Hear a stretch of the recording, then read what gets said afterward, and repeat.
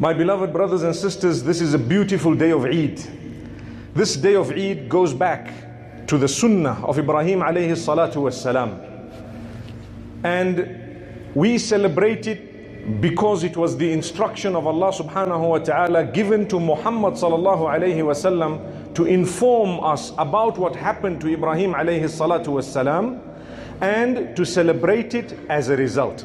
Had it not been for the instruction of Allah Subhanahu Wa Ta'ala to Muhammad sallallahu alayhi wasallam to ask us to celebrate this day, we would not have celebrated it.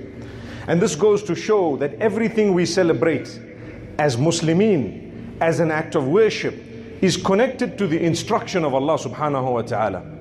We also know that the story of Ibrahim alayhi salatu wassalam appears in the scriptures of the Jews as well as the Christians. But we also know that the most accurate narration of this particular story of Ibrahim alayhi salatu wasalam happens to be in the Quran and in the Sunnah of Muhammad sallallahu alayhi wasallam. If we find, for example, details that are against what the Quran has come with or against what the Sunnah of Muhammad sallallahu alayhi wasallam is, we will actually discount those details because they are against what was revealed to Muhammad sallallahu alaihi wasallam. For example, the issue of who the person was who was sacrificed according to us and according to the Quran and the Sunnah of Muhammad sallallahu alaihi wasallam, it was Ismail alayhi salatu wassalam, and according to the previous scriptures, it was the Prophet Ishaq alayhi salatu wassalam.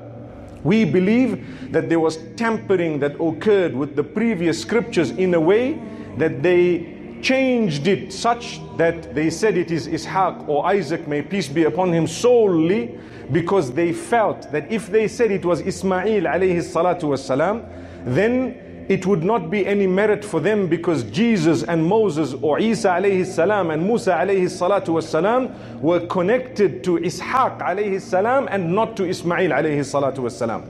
So we believe it was changed. We believe the scripture and the correct narration is what appears in the Quran and the Sunnah of Muhammad sallallahu alayhi wasallam. Historically also it is proven because Ismail alayhi salatu wassalam was given birth to after a long time, and he was the son who was alive at the time. So to say it was Ishaq when he wasn't even born is something that is definitely rejected. We ask Allah Subhanahu Wa Ta'ala to help us understand the accuracy of the narrations in the Quran and the fact that there can never ever be a contradiction or a mistake in the revelation that Allah Subhanahu Wa Ta'ala has sent. So one might ask, what is the big deal regarding the story of Ibrahim alayhi salatu wassalam? I've been asked the question as well, that why Ibrahim alayhi salam? Why not Adam alayhi salam? He was the first. Why not Nuh alayhi salatu wassalam? The reality is, yes, these were all messengers of Allah Subhanahu Wa Ta'ala. They were indeed powerful people. They were chosen by Allah Subhanahu Wa Ta'ala. They brought a similar message. In fact, when it came to worship, they brought the exact message.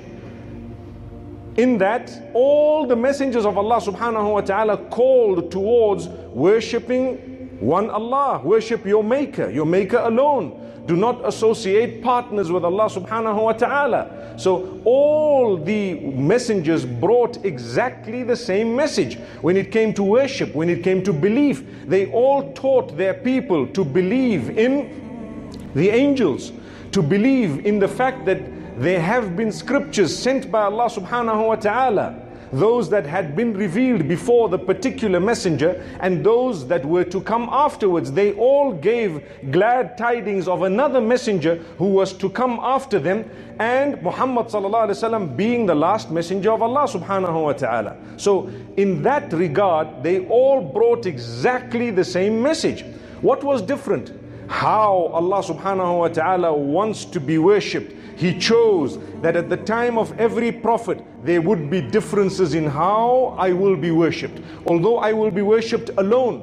For example, the salah that we just fulfilled now, salatul fajr, MashaAllah, how we read it was as per the instruction of Muhammad sallallahu alaihi wasallam. The salah of the Christians is different. When Jesus or Isa alayhi salatu wassalam was sent by Allah Subhanahu WA Ta'ala, He taught them a different way of prayer, but it was also known as salah or a prayer. Similarly, when it comes to Ibrahim alayhi salatu wassalam, the exact method of prayer would not be the same as what we have today. You and I would know that the Qibla we face was an instruction to Muhammad sallallahu alayhi wasallam by Allah Subhanahu WA Ta'ala after he arrived in Medina Munawwara. Subhanallah. So before that, they used to face Baytul Maqdis. They used to face Jerusalem. And who knows, perhaps before that, they may have even faced somewhere else if it was the instruction of Allah, and perhaps maybe it was not related to us, but it was not connected to us. And if it was not given to us as information, we do not need to know. All we know is whatever the instruction of Allah was, they followed it. So are we following the instruction of Allah for us and to us? May Allah make it easy for us to understand these instructions. And this is where we take a look at the life of Ibrahim alayhi salatu wassalam, the speciality of it. As a young boy, he started questioning. He was questioning his father, he was questioning his family members, he was questioning his community members. This was loved by Allah Subhanahu WA Ta'ala. To ask questions, why are you doing this? Why is this happening? How come you are carving idols and people are worshipping these idols? They are literally believing that these things can bring us goodness and they can alleviate the suffering we are going through, perhaps ward off the evil or the sadness, and these are just stones and pieces of wood that have been carved. So they told him, stop asking questions. I'm sure you and I know when a little child asks too many questions, we tell them, keep quiet. Stop asking too many questions. The reality is, my brothers and sisters, let's learn a lesson. Children are inquisitive. If you do not answer your child, they will get the wrong answer from somewhere else. And by that time, you might regret, it will be too late. So when a child asks a question, answer it in an appropriate manner. Sometimes you need to answer it like an adult. They are waiting for an answer that is convincing, in the sense that you might want to word it in a manner that they understand it according to their age. But the answer will never be and should never be a lie. Don't lie to your children. Don't tell them something just to get them off your back. No, if you don't know it, tell them, I'll tell you next week. We will sit and talk about this thing here next week. And it gives you one whole week to go and prepare the answer. Go and ask, go and find out. The problem with us, sometimes we are guilty of not knowing something, and as a result, we just tell our children that, you know what, don't ask. May Allah Subhanahu WA Ta'ala forgive us. May Allah Subhanahu WA Ta'ala help us. For example, today on the globe, so many things are happening. There is a lot of chaos and confusion. Sometimes we don't know the Islamic rulings regarding certain things. When the children come to ask us and we don't have an answer, perhaps they will continue asking others. They didn't get it from you. May Allah Subhanahu Wa Ta'ala help us. May He make us from those who realize the importance of responding to the children. So Ibrahim alayhi salatu wassalam began to ask his father. The answer was not satisfactory. They shut him up, literally.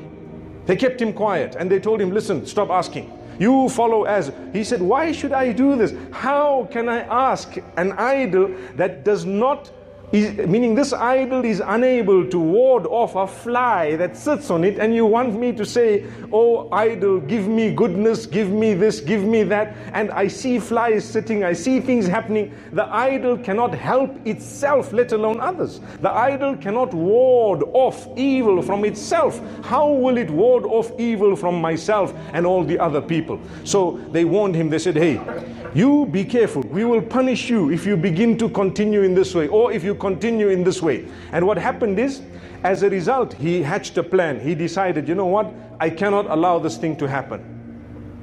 And I want to fix them up. Fix them up in the sense that I want to make them think. They don't want to talk to me. Let's engage in a different type of a discussion. What is the discussion? They are saying these idols give goodness. These idols come forth with so much of control. They have a lot of control of what happens around us. So let me break up all these idols and prove to them the idols didn't do anything. So there was a day of celebration that they all had gone out, and he told them, I'm sick.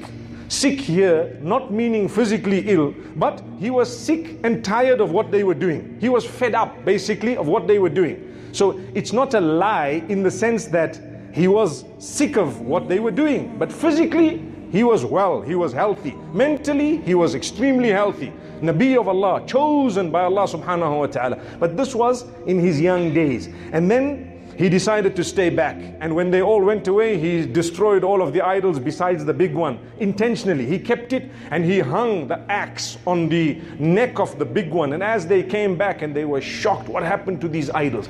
They had a system whereby the wealthy would afford bigger idols. So what would happen is, when you have a big problem, you need to go to a rich man to say, can I borrow your idol?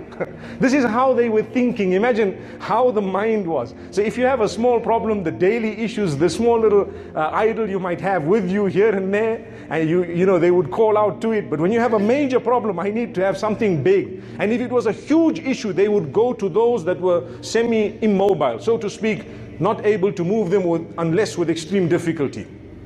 So he destroyed all of them and he kept this big one. They came back and they asked the question, what happened? And someone said, oh, we heard that there was a young man, this young man Ibrahim, he was talking about this, so it must be him. When they went to question him, guess what happened? For the first time they had a decent discussion. Now they had to talk to him because he thought of a plan. Now they came to him, what happened here, O Ibrahim? Initially they didn't want to talk to him. He said, what do you mean what happened here? Go and ask that big one if he speaks. See how he added it on? He says, go and ask the big one. Then he says, if he speaks, which means if there is no speech coming from him, then you should know that all this is just a waste. They felt so insulted because they knew within themselves that where are we going to talk to these idols? So the point was made. He won completely. But guess what? Nobody accepted. Everyone was so fearful of society, of what the forefathers used to do. Everyone was so scared of the norms in the community. They said, whether this is right or wrong, we are not going to ask. We will continue doing whatever has been done all along. He was the only man, the only man. And later on, after some time, he was granted nubuwwah by Allah Subhanahu WA Ta'ala. He was given prophethood. When he was given prophethood, Sarah, his wife, accepted the message. And Lut, alayhi salatu wassalam, at the time a young boy, the nephew of Ibrahim alayhi salam, he accepted the message. The narrations make mention of just the two of them. Two people. Imagine a Nabi of Allah, no following, just two people. And that's it. And he was one of the greatest of the prophets of Allah Subhanahu Wa Ta'ala. So much so that narrations make mention of the fact that after Muhammad sallallahu alayhi wasallam, he is the greatest of Anbiya of Allah Subhanahu Wa Ta'ala, the Prophet Ibrahim alayhi salatu wassalam. So at that particular juncture, they decided to punish him, penalize him in several different ways. They decided to cast him into the fire. And as you know, the fire became cold by the instruction of Allah Subhanahu Wa Ta'ala. Why? That's a question. You want miracles in your life? I want miracles in my life. Something needs to happen. I need to develop a link with Allah that is strong. When I've recognized Allah Subhanahu Wa Ta'ala, I need to understand He will instruct me to do things that sometimes will not make sense to me. But for as long as I know it was Allah Subhanahu Wa Ta'ala who instructed me, and the source of this instruction is my Maker Himself, I must never question, I must surrender. This is the meaning of the term Islam. This is why when you hear several of the messengers, they say, وَأَنَا أَوَّلُ الْمُسْلِمِينَ, I am the first to submit. وَأَنَا أَوَّلُ الْمُؤْمِنِينَ, I am the first to believe. Which means if there is anything coming in this direction, here I am. I'm the first one to submit, subhanallah. So Ibrahim alayhi salatu wassalam, he submitted to Allah. He recognized Allah Subhanahu Wa Ta'ala. Do you know, there are verses in the Quran where mention is made of him having looked at the stars and asking a question, having looked at the moon and asking a question, having looked at the sun and asking a question. What was the question? The question was, could this be Lord? The answer is no. So some of the ahadith make mention of a very interesting point, that Ibrahim alayhi salatu wasalam never ever worshipped the stars, nor did he consider worshipping them. From the beginning, he didn't worship them, he did not consider worshipping them. If you read the verse, it seems like he considered to worship them, because he's asking the question, this is the star, or these are the stars, and Perhaps they could be God. And then he says, no, they disappeared. My God does not disappear. The truth is, that incident happened in a place known as Harran. In Harran, there were people who were also worshipping the stars and worshipping deities besides Allah Subhanahu Wa Ta'ala. So he raised the question, not because he was considering it, but for the same reason that he raised the questions with the idols, to say that, could this be God? And then when it disappeared, he said, look, it can't be because it disappeared. That was just a way of talking to them, a way of communicating to them. So sometimes people feel that Ibrahim alayhi salatu wasalam was considering this, he was considering that. The truth is, his status is higher than that. He did not consider worshipping the sun. He did not consider worshipping the moon, but he raised the question so that the people could hear the answer, so that what they were doing would actually be nullified from proven points. May Allah Subhanahu Wa Ta'ala guide us all. So once he recognized Allah, you know, at the end of that discussion in Harran, the Quran says, Allah Subhanahu Wa Ta'ala says that Ibrahim alayhi salatu wassalam said, وَجَّهْتُ وَجْهِيَ لِلَّذِي فَطَرَ السَّمَاوَاتِ وَالْأَرْضَ حَنِيفًا وَمَا أَنَا مِنَ الْمُشْرِكِينَ. I have turned my face to the one who created the skies, or the skies and the earth, and I have turned my face to him alone in a clean cut way. I will worship him alone, and I will not associate partners with him. This was the conclusion. Now Allah Subhanahu Wa Ta'ala decided to test him in a bigger way. What was the bigger way? The bigger way is, O Ibrahim, we are instructing you to sacrifice your son Ishmael alayhi salatu wassalam. And he was given to Ibrahim alayhi salam after a period of time. Guess what happened? Ibrahim alayhi salatu wassalam, he knew the source of the instruction, so he did not ask a single question. Immediately, this instruction came through a dream. He spoke to his son, and his son was given such a brilliant upbringing, so brilliant. The relationship was so strong that when Ibrahim alayhi salatu wasalam told his son that, you know, I had a dream. Now his son knows that this dream cannot be just an ordinary dream, because this man is a messenger of Allah Subhanahu Wa Ta'ala. My dream was that I was sacrificing you for Allah Subhanahu Wa Ta'ala. So what do you think? You know the term used in the Quran, إني أرى في المنام أني أذبحك فانظر ماذا ترى. I have seen in my dream that I am sacrificing you, so look into it. What is your opinion? فانظر ماذا ترى. Look into it. What do you see? What is your view? He says, Ya abati fa'al ma tu'mar. Oh my father, do as you are instructed. He understood a dream is an instruction. And also he said, my father, if it's coming from Allah, that's it. Satajiduni insha'Allahu minas sabirin. You will indeed find me from among those who are patient. I will take it. If it's from Allah, we take it. Let it happen. So you and I know how it ended, subhanallah, where the two of them went. Shaitan tried to deceive them, tried to distract them. They kept on pelting the devil and continuing until they ended in a position whereby this body of the child was replaced by a ram from Jannah. And this is the sunnah we are following. And as a result, Allah Subhanahu Wa Ta'ala gave Ibrahim alayhi salatu wasalam so many gifts. A result of what?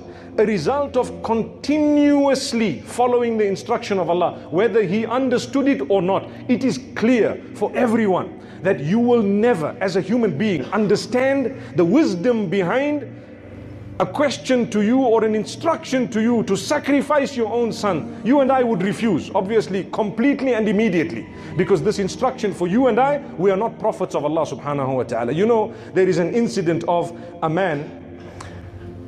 In fact, Ismail alayhi salatu wassalam, at one stage when he was in Makkatul Mukarramah, he was married, and his father Ibrahim alayhi salatu wassalam visited the home in his absence.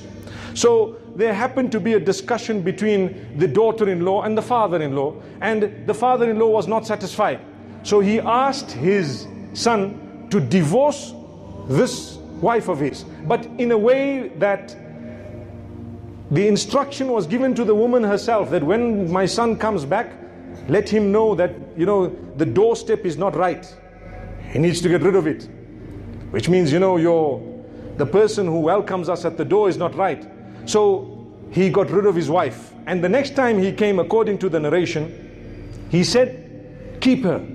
So he kept her.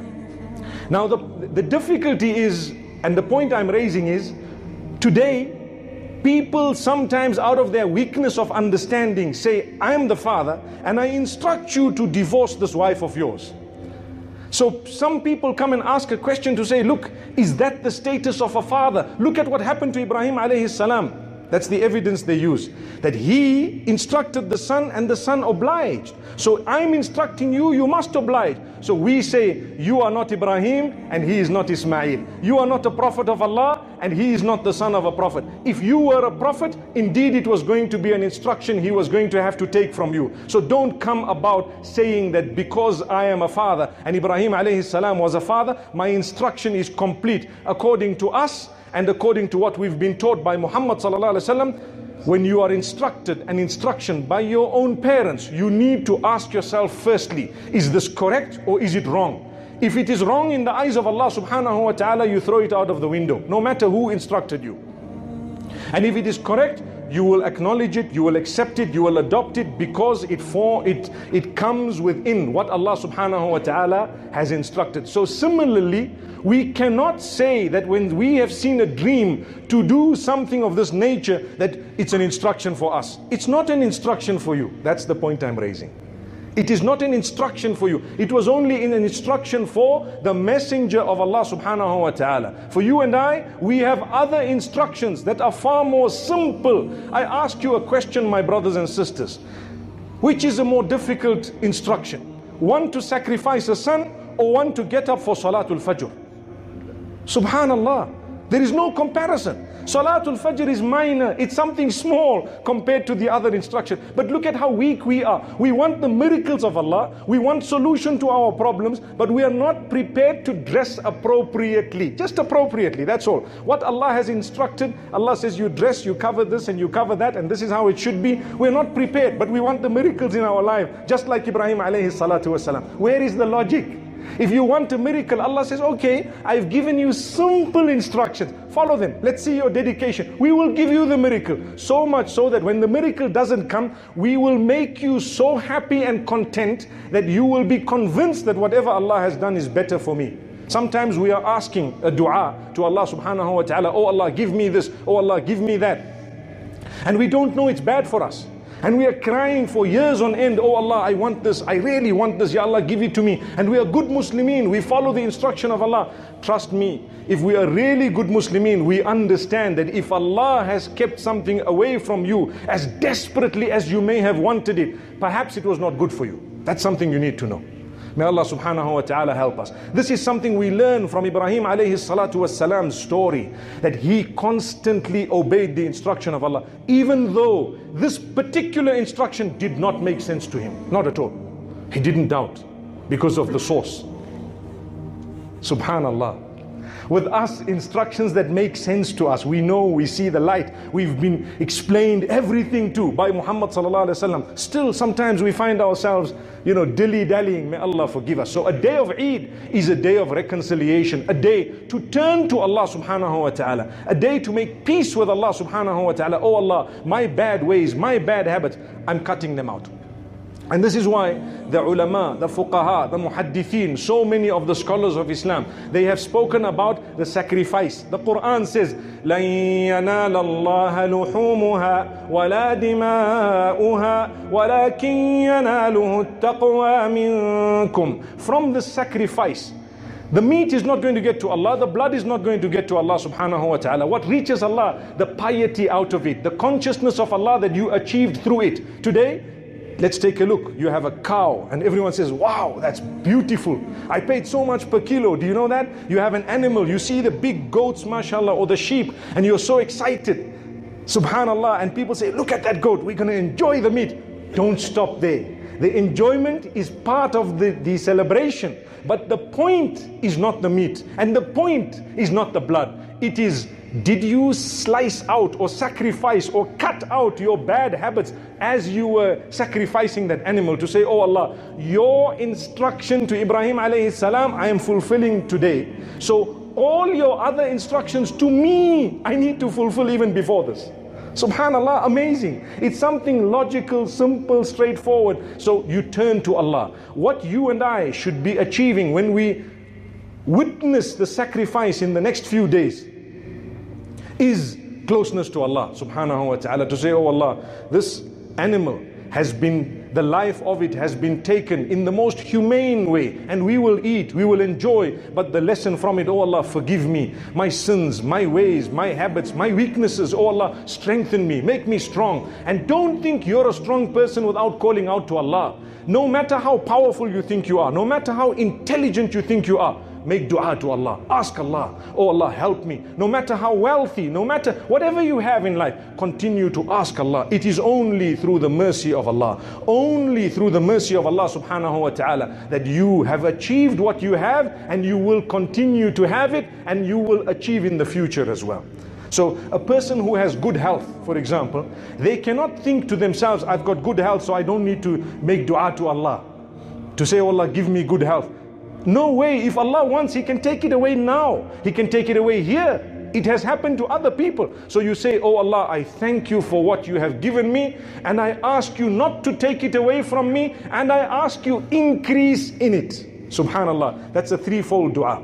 Thank Allah for what you have, ask Him not to take it away, and ask Him to give you more. This is indeed something noble, subhanallah. And when you are tested, you need to tell yourself, there were people better than me who were tested with bigger tests than this. And this is the reason why, look at Muhammad sallallahu alaihi wasallam, study his life. You will find that he has been tested in a bigger way than any one of us could ever have been tested.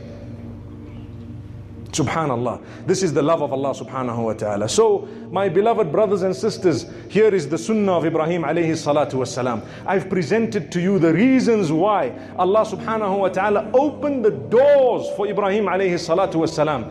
Primary reason is he followed the instruction of Allah, even the instructions that did not make sense to him. The fact that he knew it came from Allah Subhanahu Wa Ta'ala, he immediately surrendered to it. The lesson I learned, and I would like to share with you, is in my life, no matter what, when an instruction comes from Allah, I need to make an effort to fulfill it as Allah wants it. I need to make an effort to understand that Allah has blessed me. He's tested me with easy tests compared to the rest, or compared to others. May Allah make it easy for us all. Similarly, when it comes to Ibrahim alayhi salatu wassalam, from his offspring, you find Allah has chosen that all the prophets to follow were from his family. All of them. Subhanallah. They were from his family. Just like Nuh alayhi salatu wassalam, he called out to his people for 950 years and he lived in their midst for even longer. What did Allah give him as a gift? Do you want to hear? Allah says in the Quran, وَجَعَلْنَا ذُرِّيَّتَهُ هُمُ الْبَاقِينَ. Allahu Akbar. We ensured that his family were the only family that actually continued in terms of giving birth. The rest of them who were with him on the ark, no one gave birth. Did you ever know this? That Nuh alayhi salatu wassalam is a common father for all of us. Before or closer than Adam alayhi salam. If someone says, I'm related to you, they're not telling you a lie. They are related because we are all born from parents and the root goes back to Adam alayhi salam. But there is a closer relation than that. What is it? Nuh alayhi salam. He's a common forefather of all of us. Allah says, as a gift to Nuh alayhi salatu wasalam, the rest of the people who came after were only from his family. The others, they passed away, they did not have children. Subhanallah. This is a gift. So Ibrahim alayhi salatu wasalam as well It's amazing how he was given the gift of Allah Subhanahu Wa Ta'ala, all the messengers to follow from his family, including Muhammad sallallahu alayhi wasallam, from the family of Ibrahim alayhi salam, through the lineage of Ismail alayhi salatu wassalam. Similarly, Ibrahim alayhi salatu wassalam made du'as. At a certain point, every single dua he made was given to him. He made dua for Makkah. Oh Allah, make the people's hearts want to come there. Who from amongst us wouldn't like to go today to Makkah? Subhanallah. He says, oh Allah, give them fruit, give them vegetable. Obviously that place is desert, but go and see what fruit is there. That's the dua. Allah's miracle up to today. It's amazing. Let us understand, when you show dedication to Allah, Allah Subhanahu Wa Ta'ala will grant you. He will bestow upon you. He will definitely give you. He will open the doors for you. The difficulty is, we hear a powerful talk or we hear a decent reminder and we start saying, okay, I'm turning to Allah. So today we read 5 salah, tomorrow morning we get up for Fajr, and after Salatul Fajr we come and say, look, I've called out to Allah, but He still hasn't given me. Subhanallah, you become impatient. This is what happens to man. You dedicate yourself for 2 weeks and after 2 weeks everything is gone. That's not how it is. It is a dedication of a lifetime. Until you die on that condition. قُلْ إِنَّ صَلَاتِي وَنُسُكِي وَمَحْيَايَ وَمَمَاتِي لِلَّهِ رَبِّ الْعَالَمِينَ. My prayer, my sacrifice, whatever I've done for Allah Subhanahu Wa Ta'ala, my life, my death, is all for the sake of Allah Subhanahu Wa Ta'ala. May Allah Subhanahu Wa Ta'ala grant us goodness, and may Allah Subhanahu Wa Ta'ala open our doors. It is a lesson that we learn from the life of Ibrahim alayhi salatu wassalam. I just want to end by saying, my brothers and sisters, think for a minute. The tests we have in our lives are nothing compared to what came to Ibrahim alayhi salatu wassalam. Let us try our best to earn the pleasure of Allah Subhanahu Wa Ta'ala by changing ourselves in a way that we get closer to Allah. Adjust your life so that it suits Allah Subhanahu Wa Ta'ala, or it pleases Allah Subhanahu Wa Ta'ala. Let's never ever make changes to our lives that distance us